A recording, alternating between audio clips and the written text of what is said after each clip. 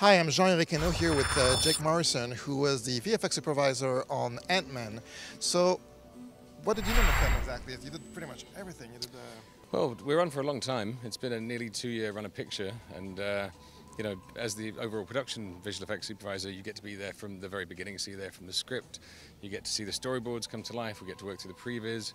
You do pre-production all the way to the shoot, and then of course we do the post-production. So you do get a great overview on the whole place. It's a really interesting job, and this one's been especially challenging. Were there any red flags when you started the production? Something that just scared the shit out of you when you began that? Well, I think the key is everybody's seen shrinking films before, and the issue is, although each of the shrinking films that's come before is the best that the technology could possibly do at that time, audiences are really sophisticated now. Like in 2015, you know, everybody has seen such consistently high levels of work.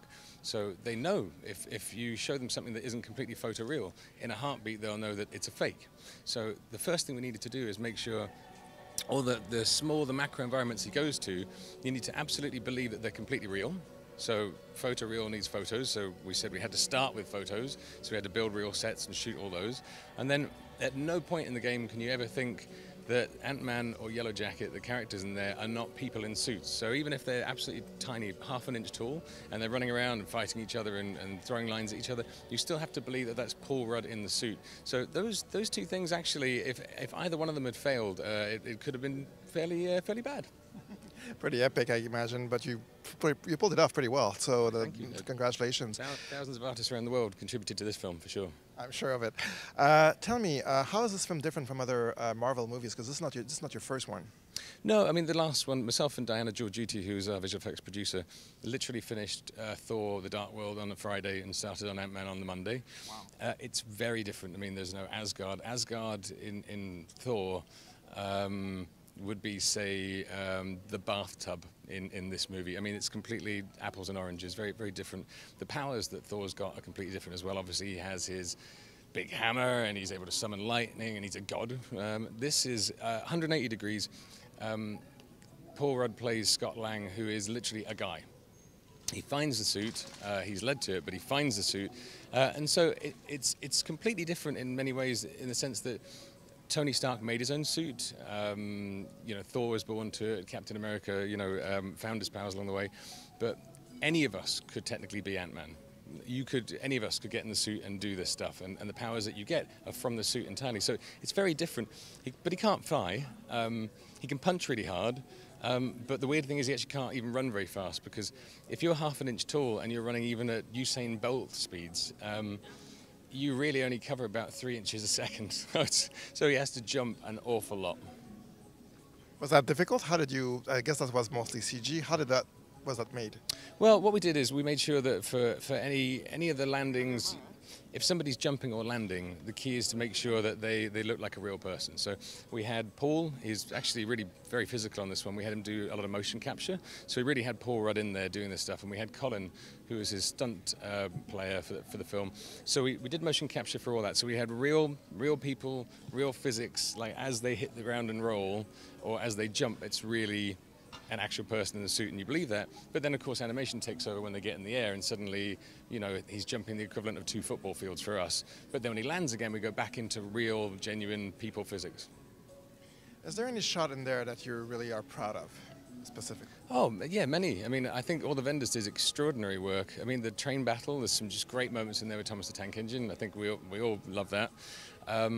You know, all the way to the other end of the scale, there's we open the film in an incredibly complicated sequence where we have 4 actors in one scene, and only one of them is in the right time space. We had to de-age 2 of them, and we had to re-age 1 of them. So that's the opening scene of the film, and if you don't get that, it's Michael Douglas we're talking about, so if you didn't get that completely right, and Peyton, our director, expressed that to me a number of times, if that wasn't completely convincing to the audience, you've lost them in the first scene. So I mean, the weight on the shoulders of VFX departments was actually fairly immense on this one. So from the bookends of the movie, we're proud throughout. There's not we think the vendors did incredible work, and there's not a bad shot in there. Let me ask you, when you deliver a project like this, how do you feel? Like nervous, sleepless nights? You wonder how people are going to react. What's the feeling once the film is delivered? Oh, it's immense relief. I mean, it's as my mother is fond of saying, because we spent 2 years on it. It takes longer to make one of these films than it does to make an elephant. The gestation period of an elephant is 18 months, I believe, and so it takes that long to make an elephant, but it takes even longer to make one of these films. It's crazy. So, so much of your mind and concentration, and you're thinking about. A lot of the how. You start off with the how. You get these blue sky scripts where incredible set pieces are in there, and you could almost go any direction technically, and it's up to us to really drill down and work out what we think is the best solution for the problems that the filmmaker is going to give us, the opportunities. So it's in some respects it's a bet. You bet your best instincts on what you think will be the right way to deliver the work for the studio and for the director. And so in some cases it's a year before you find out if that bet's paid off correctly. It's obviously something that you base that upon experience on previous projects, but there's certainly a relief. When the first shots came out in Cassie's bedroom, and we saw the train and we saw the room around it, and it was 100% CG, but it looked... It was 100% CG? Yeah, 100% CG. The room was real, so we shot all of that room. Okay, so you have both a real and a digital. Well, and we did that with all the sets. We always started with a real set. That's massive. Well, that was the thing. We had a thing called the macro unit that we started, which worked in parallel with main production, that literally created somewhere in the region of 50 individual sets and ran for 40 days. And they literally went through and harvested. Are those like scanned or recreated manually? A bit of both? A bit of both. Really an exhaustive process, I would have to say. We'd get the sets, we'd light them. We had a dedicated macro unit director of photography.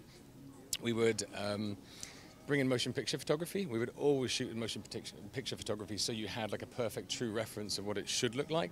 Then we would go in with a stills pipeline where we would literally shoot hundreds and thousands of stills. And then we'd go in with a 3D scanner, scan the entire thing. So then you've got all the building blocks that you need to be able to take this, and because the appetite from the filmmakers is to be able to put the camera anywhere, do anything, but it has to be real. Let me very quick final question. After this project, did you have a vacation or do you have a break? I do have a vacation. Going to England to see the family, and absolutely can't wait. It's going to be great. Awesome. Thank you very much. This is Jean-Eric Cano for CGS TV.